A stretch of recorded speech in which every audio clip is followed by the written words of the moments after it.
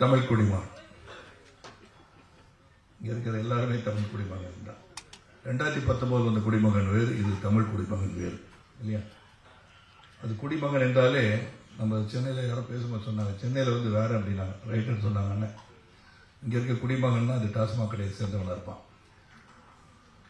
இந்த தமிழ் குடிமகன் இங்கே மேடையில் வருகை தந்து இங்கே வந்திருக்க அனைத்து திரையுலக கலைஞர்களுக்கும், அன்பு சகோதர சகோதரிகளுக்கும், வருகிற ஊடக நண்பர்களுக்கும், சிறப்பு அழைப்பாளர்களுக்கும் நண்பு கலந்த வணக்கத்தை தெரிவித்துக் கொள்கின்றேன். நான் வந்து இங்கே உட்கார்ந்துட்டு இருக்கும் போது இறுதியாக எல்லாத்தையும் முடித்த பிறகு எல்லாரும் பேச்சை கேட்ட பிறகு பேசிவிட்டு செல்லலாம் என்று நினைத்தேன். ஆனால் சில நிர்பந்தங்கள் நான் சேரண்ட சொல்லிட்டேன். இன்னைக்கு 3 மணிக்கு ஒரு பிரஸ் மீட்டு, என்னுடைய திரைப்படம் 1ஆம் தேதி அன்னைக்கு ரிலீஸ் ஆகுது பரம்பொருள். அதுக்கான பிரஸ் மீட் இருக்கு. அதுக்கும் இங்கே இருக்கிற அன்பு சகோதரர் நிக்கில் அவர்கள் தான் பார்த்து கொண்டிருக்கிறார்கள். அது இல்லாமல் வெளிநாட்டு படப்பிடிப்பு 9 மணிக்கு வெளிநாடு செல்ல இருக்கின்றேன். ஆனால் சேரனிடம் வந்து கேட்டுக்கொண்டேன், நான் பேசி முடிச்சுட்டு போறேன், தயவு செய்து என்றும் இல்லாதது போல் இன்று நான் செல்ல வேண்டிய ஒரு சூழல் என்று சொல்லிவிட்டேன். இந்த படத்துக்கும் எனக்கு என்ன சம்பந்தம்னா நிறைய சம்பந்தம். என்னன்னா என் அன்பு சகோதரர் நடித்த படம் முதல்ல Cheran. A technician whom I really respect a lot in this industry. எனக்கு சேரனும் பல உறவுகள். கண்ணாடி வந்து கூலிங் கிளாஸ் வந்து சேரன் மறுபடியும் நான் போட்டு வரமாட்டேன். நல்லா இருக்குன்னு சொன்னால் காட்டி கொடுக்க வேண்டிய சூழல் அவருக்கு தெரியும், காட்டி கொடுத்துருவேன். இந்த மாதிரி என்கிட்ட வந்து ஒரு ஜான் பால் கௌத்தியன் ஒரு கண்ணாடி பிடிங்கிட்டாரு. அதனால கண்ணாடி போடாமல் வரமாட்டேன்னு நினைக்காதீங்க. இது வந்து கர்ணன் பரம்பரை சார்ந்தவன். நான் பெருமையாக சொல்லிக்குவேன். என்ன வேணா கேளுங்க, இருந்தால் கொடுப்பேன், என் பக்கத்தில் இருந்து வாங்கி பிடிங்கி கொடுத்துருவேன். இந்த தமிழ் குடிமகன் பற்றி பேசணும்னா இதை பற்றி உங்களுக்கு என்ன தெரியும்னு கேட்டீங்கன்னா, சேரன் இதை பற்றி விவரமாக எடுத்துரைத்து விட்டார். இசைக்கு கார்வண்ணன் என்ன மாதிரி படம் எடுத்திருக்காங்க, இந்த படம் என்ன சொல்ல போகுது, சமத்துவ விரும்பியான நான் இதற்கு எதற்காக வர வேண்டும் என்பதுதான் சிறப்பாக எடுத்து சொன்னாங்க.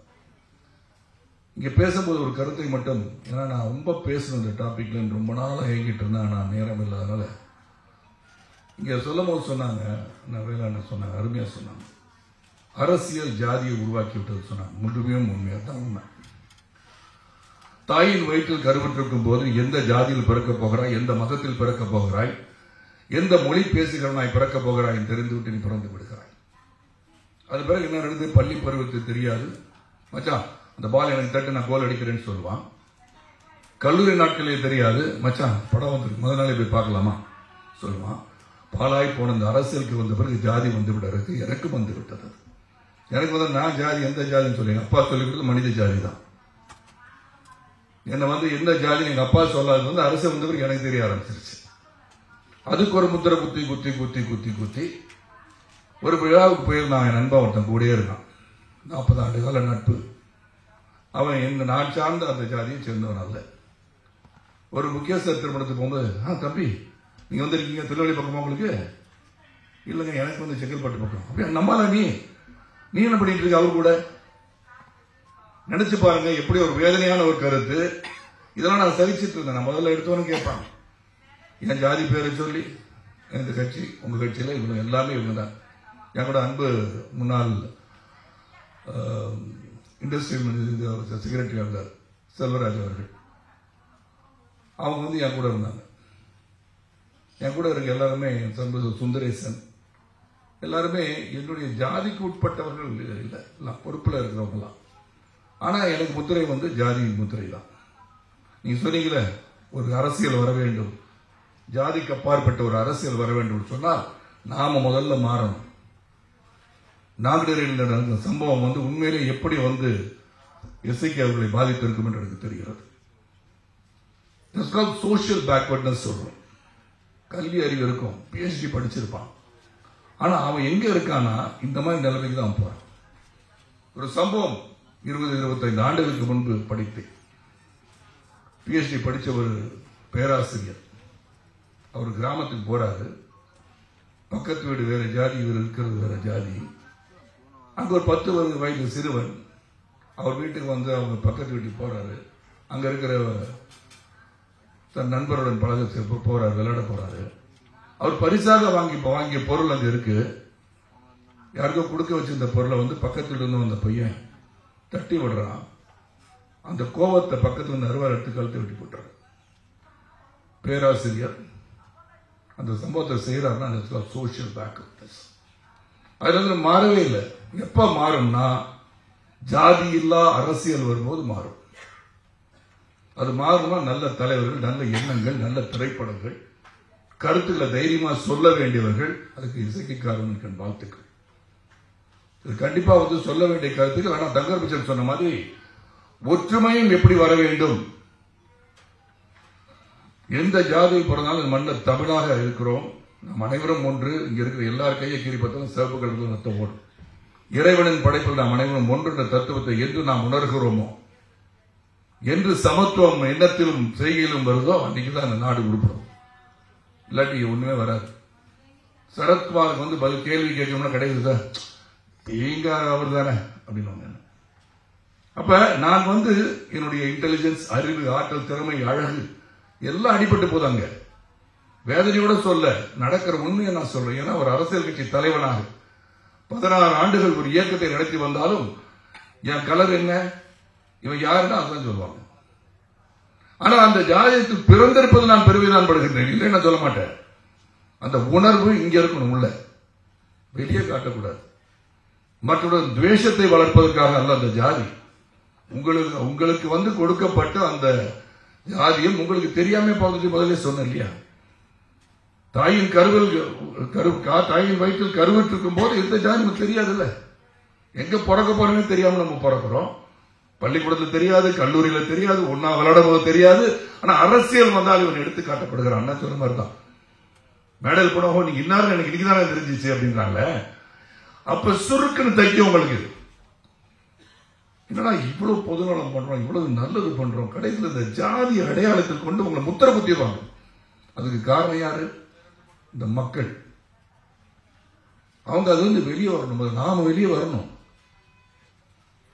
அது வெளியே வந்தாதான் இந்த ஜாதியை ஒழிக்க முடியும். ஜாதி ஒழிக்க முடியாதுன்னா கூட உணர்வால் நாம் இணைவதற்கு என்ன வழிவகுக்க முடியுமோ அதுக்கு நான் ஒத்து பெறேன். நான் வந்து சேரன் இயக்கத்தை நடிக்கிறேன். சேரன் சான்ஸ் கேட்கிறான்னு நினைக்காதீங்க. சேரன் வந்து பெரிய பெரிய இயக்குநர்கிட்ட இருந்து கோவப்பட்டு வெளியே வந்தவர்கள் தெரியும் எனக்கு. சுட்டி காட்டினாங்க. இங்க இருந்து கமலஹாசன் கூட தான் ஒர்க் பண்ணாரு. அங்கிருந்து எதுக்கு வந்தாரு எனக்கு மட்டும் தான் தெரியும், வெளியே சொல்லாதீங்கன்னு சொல்லியிருக்காரு. கோபக்காரர், அதனால கோவப்பட்டு வெளியே வந்துட்டார். கரெக்ட் தான். இது எப்படி இருக்கும்னு கேட்க எனக்கு தெரியாது, உங்களுக்கு தான் தெரியும் சொன்னாரு. அதோட வெளியே வந்துட்டார். ஒரு காட்சியில் எதையோ வைக்க சொல்லியிருந்தாங்க, பொருளை வைக்க சொல்லியிருக்காங்க. அது வந்து சரி வேண்டாம் பாவம். அதுல கோபக்காரன் சொன்னா அவருக்கு வந்து எனக்கு வந்து சேரன் பிடிச்சது. நான் வந்து ஒன்னாவது ரீசன் சேரன் தான். I love Cheran. அவ்வளவுதான். என்ன பண்ணாலும் சேரன். ஏற்றத்தாழ்வு, ஏழை, பணக்காரன், ஜாதியம் அனைத்துக்கும் மீறிய ஒரு நண்பன் எனக்கு சேரன். இல்ல நான் மேடைக்கு வந்திருக்க மாட்டேன். முதல்ல வண்டர்ஃபுல் ஹியூமன் பீயிங். எனக்கு அவ்வளவுதான் தெரியும் சேரனை பத்தி. நாட்டாம இருக்கட்டும், நாட்டாம ப்ரொடக்ஷன் மேனேஜர் வேலை செஞ்சாரு. அங்கேயும் பிரச்சனை இருக்கு. எந்த இயக்குநருடைய பிரச்சனை இல்லாம இருக்கிறது இல்லை. இந்த சேர திடீர்னு கோச்சுக்குவாரு. கருத்து சொன்னா ஒன்னும் நீங்க கரெக்ட் தான், ஏத்துக்கவே மாட்டாரு. இல்ல சேரன் இப்படி பண்ண பண்ணுங்க பஸ், பண்ணுங்க பஸ், கரெக்ட் பஸ், நான் சொல்றதுதான் கரெக்ட் பஸ். கரெக்டா இருக்கும். நிறைய படம் வெற்றி படம் கொடுத்துட்டார். இந்த தமிழ் குடிமகன் அனைவரும் பார்க்க வேண்டிய ஒரு படம். ஏன்னா நான் பார்த்த அந்த ட்ரெய்லர்ல சிறப்பா இருந்துச்சு. உண்மையிலே ரொம்ப ரொம்ப மகிழ்ச்சியா இருந்தது பார்க்கும்போது. ஏன்னா இன்னைக்கு இருக்கிற நிலைமையை எடுத்துக் கூறுகின்ற திரைப்படங்கள் வர வேண்டும். அதை மாறுவதற்கான முயற்சி நாம் அனைவரும் எடுக்க வேண்டும். அதுதான் முக்கியம். தமிழன், தமிழ் குடிமகன் அப்படின்னு சொல்லும் போது சில விஷயம் தமிழை பத்தி பேசினாலே நீங்க ஐயோ இவன் மற்றவங்க எதுக்குறான்னு சொல்லிடுவாங்க. அது ஒரு பிரச்சனை ஒன்று இருக்கு. அது அமீர் பேசும்போதும் மாரி செல்வராஜ் பேசும்போது சரிப்பட்டு நினைக்கிறேன். ஏன்னா அதுதான் சேரன் கேட்டார், இவங்க ரெண்டு பேரும் பேசுற பிறகு நீங்க பேசலாமே அப்படின்னு. அது அரசியல் கட்சி தலைவனுக்கு அப்படித்தான். ஆனா நான் வந்து இருந்தாலும் நான் போக வேண்டிய நிலைமை. நான் போன பிறகு அந்த கருத்தை சொல்லி நான் மத்தியானம் போற அந்த பிரஸ் மீட் அந்த கருத்தை என்ன கேட்க வச்சிடாதீங்க ஐயா. ஏன்னா அதுதான் முக்கிய செய்தி ஆயிரும். நீ சொன்ன மாதிரி 55 நிமிஷம் சிறந்த கருத்துக்களை பகிர்ந்து கொண்டு இருப்போம். கடைசியில் அந்த 2 நிமிஷம் யாரோ ஒருத்தர் சிம்மா பட்டு எனக்கு தெரியும் நாளைக்கு என்ன நியூஸ் வரும் எனக்கு தெரியும். தங்கர் பச்சன் சார் பேசுவோம், நல்லா சிறப்பா பேசினாங்க. திடீர்னு அவர் ஒண்ணு சொல்ல ஹிட்லருக்கு முன்னாடி இப்படி இருந்துச்சு, அதுக்கப்புறம் அப்படி இருந்துச்சுன்னா இவர் அவரை தாக்கினார் அப்படின்னு நாளைக்கு செய்தி வரும். நானே ஒரு பத்திரிகையாளர் தானே, நானே ரிப்போர்ட்டர். இந்த அளவுக்கு தூக்கி போட்டா சிறப்பா வச்சு செஞ்சிடலாம். நீங்க இந்த தமிழ் குடியை பத்தி யாரும் பேசாம இருக்கணும்னா அது தலைப்பா வந்துடணும். என்ன கேட்ட மாதிரிதான் சொல்லிட்டு நான் கிளம்புறேன். ஏன்னா இது எனக்கு ரொம்ப பிடிச்ச டாபிக். சமத்துவத்தை விரும்புகின்ற உண்மையான மனிதன் தான், அன்பை வளர்க்கின்ற உண்மையான மனிதன் தான். அந்த அன்பை வளர்ப்பதற்காக எடுக்கப்பட்ட தமிழ் குடிமகன் மிகப்பெரிய வெற்றி படம் அமையணும். 1ஆம் தேதி வந்துடாதீங்க, 1ஆம் தேதி பரம்பரை ரிலீஸ் ஆகுது. இதை விட்டு கொடுங்க ஐயா.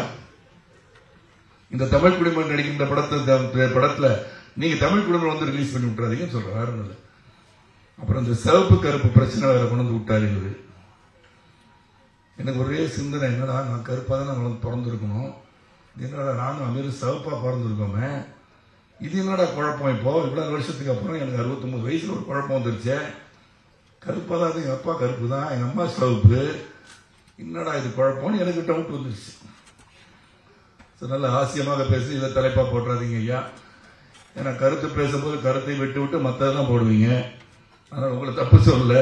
ஏன்னா இன்னைக்கு அப்படிதான். நான் வந்து 150 வயசு வாழ்றேன்னு சொன்னேன்.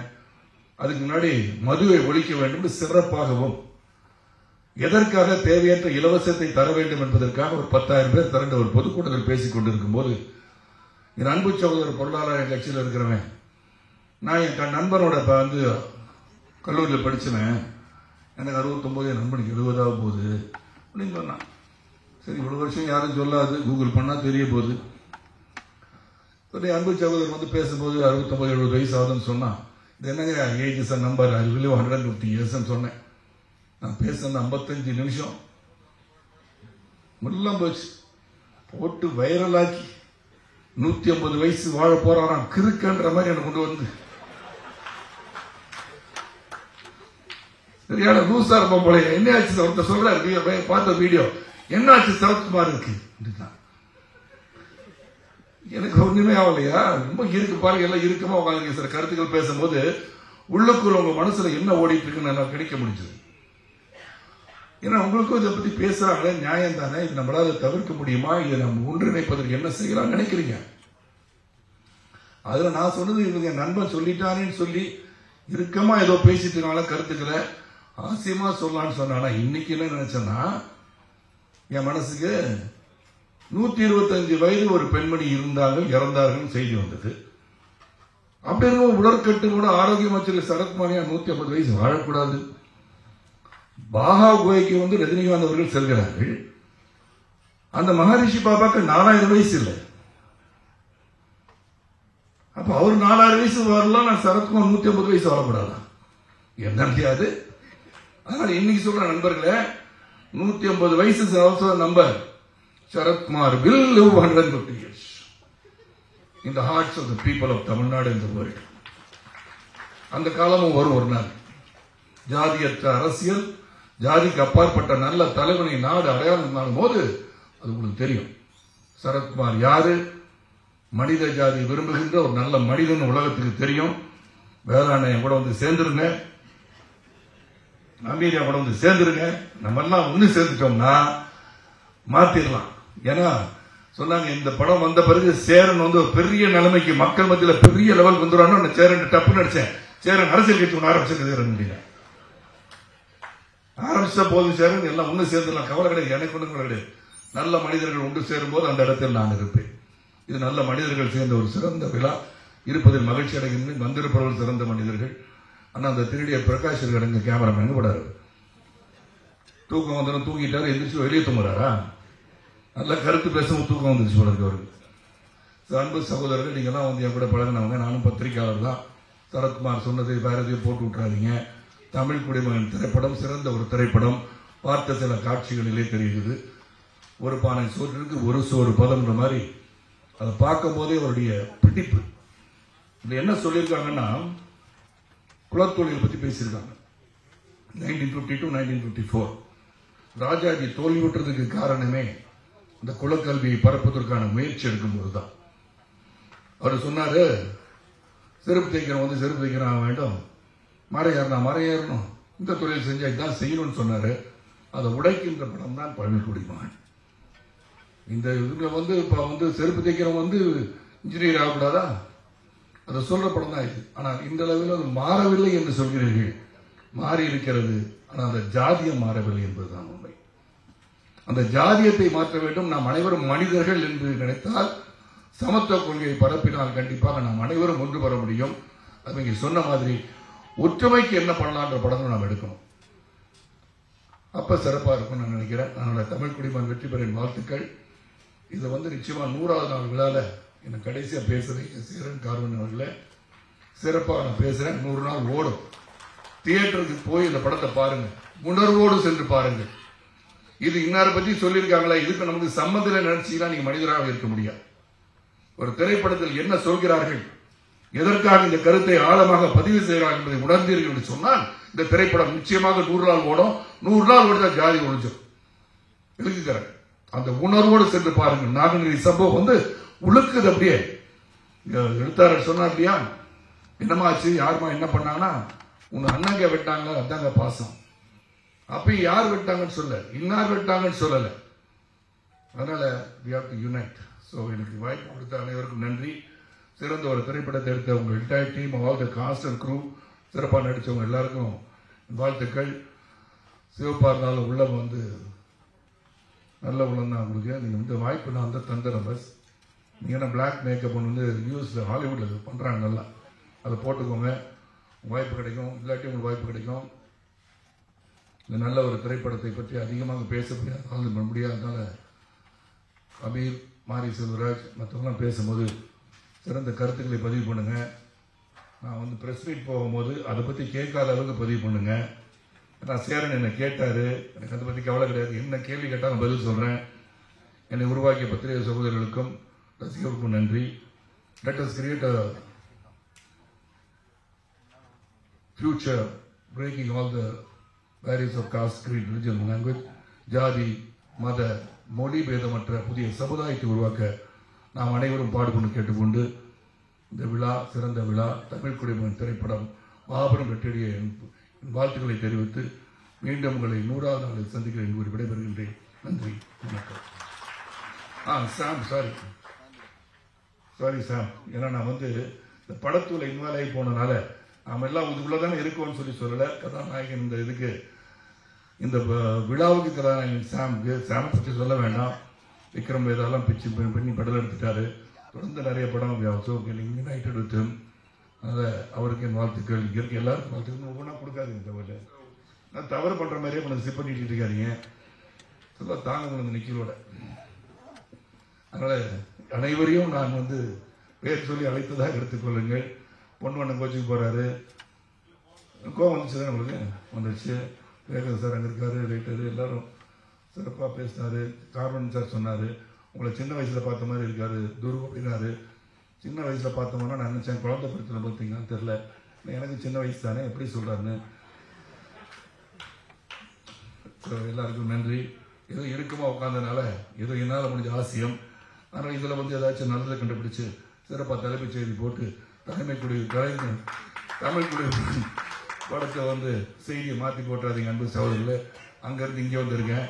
அதனால நல்ல திரைப்படங்கள் வரவேற்கப்பட வேண்டும். தியேட்டருக்கு போய் அவங்க பார்க்குற மாதிரி உருவாக்கி தருவது உங்கள் கடமையும் கூட. நன்றி.